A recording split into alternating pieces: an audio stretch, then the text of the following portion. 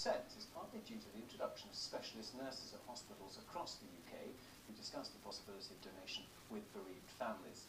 The NHS plans to launch a new organ donation strategy in the summer. There were approximately 1,200 organ donations last year compared with about 800 the year before.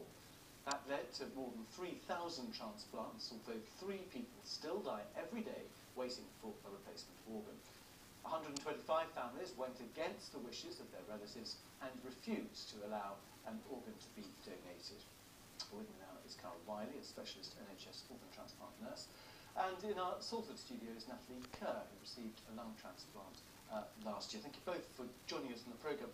Carol, if I can start with you, you are having to approach families at probably the worst possible time of their lives. How much training have you had, and how difficult is it to approach them?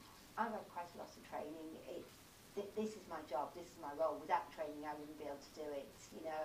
And we get taught how to talk to families, when's the right time to approach them, and what words to actually use to make it more comfortable for them. And how do you do it? Because I was reading some of the advice, I think back in 2007, was to be sympathetic but firm. I mean, that sounds a little aggressive, doesn't it? I think firm is a bit of an aggressive word to use. We're very sympathetic, and we're very sympathetic to that family's needs at the time, and we'll spend a lot of time with them, alleviating any fears they have, helping them with whatever it is they need. I mean, some families are more preoccupied with what's going on outside the hospital, that they're not ready for the donation conversation. And if people say to you, no thanks, we just really can't face even thinking of this at the moment, do you immediately back off, or do you persevere? We don't immediately back off. We try and find out why.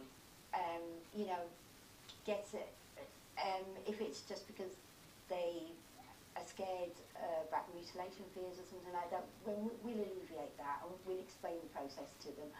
But if they still say no, then we'd stay and we'd support them throughout, right until the end of their loved one's life.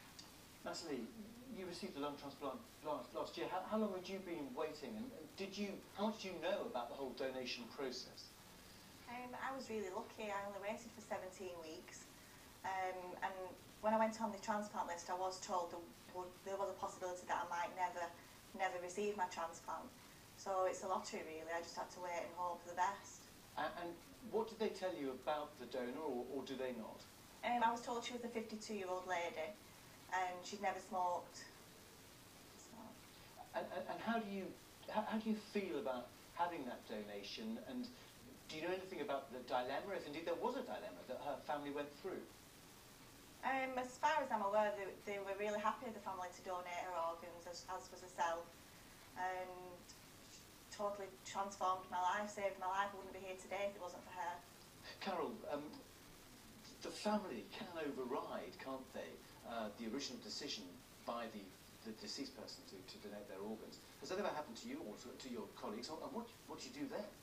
Never personally happened to me, but it has happened to some of my colleagues, and normally the reason they override is they never knew that person's wishes. They didn't know that they were on the organ donor register, or it would be maybe a conflict in the family, like one person wanted to donate but the other person just couldn't agree to it at that time.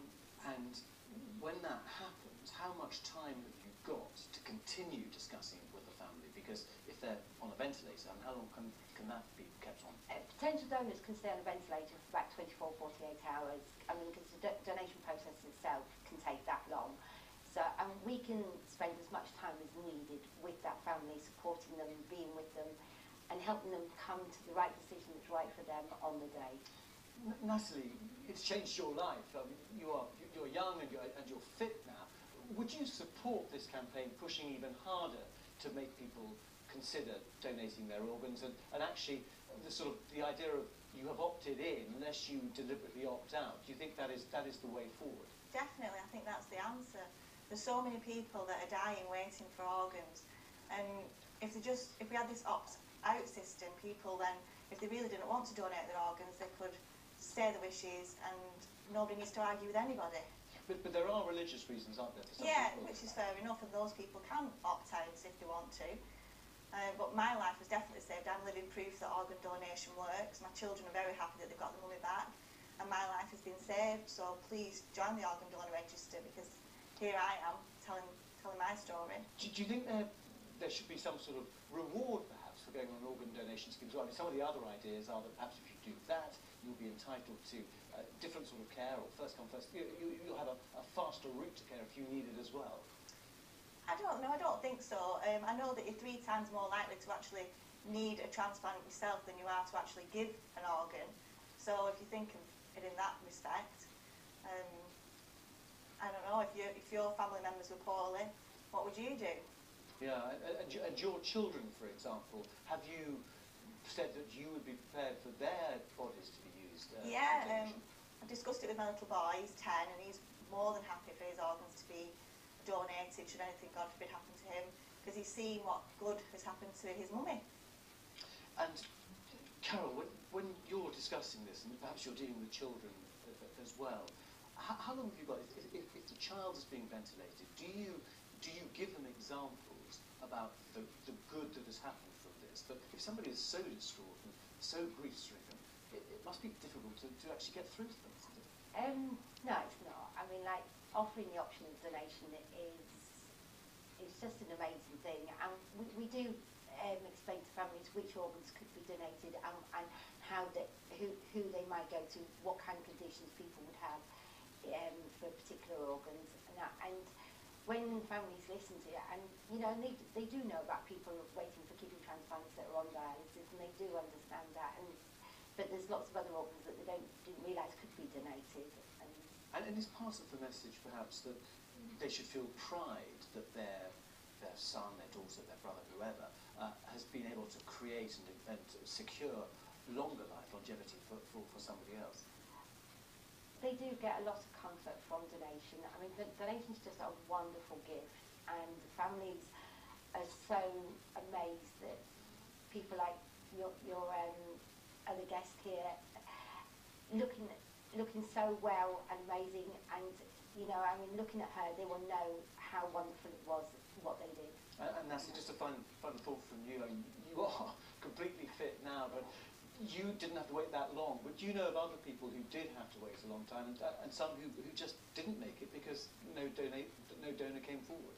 Yeah, unfortunately, I've got friends that have sadly passed away waiting for transplants, and they've been, you know, no more older than myself, which is such a shame. Young girls, so sad they didn't get the second chance at life like I have. All right, well, Natalie Kerr and Carol Wiley, thank you both very much indeed for joining us in the programme. You're watching BBC